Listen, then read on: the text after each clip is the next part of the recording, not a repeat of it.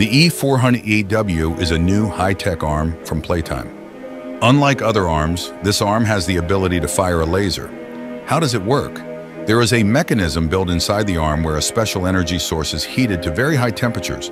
Then, with the help of small pieces of glass, the laser is reflected and fired straight up to 100 feet away.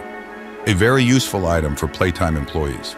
This arm can help in difficult situations, but then it turned out that one employee shot another employee in the eye, which was unacceptable in our company. The project was canceled, but one copy was preserved in the main office of Playtime.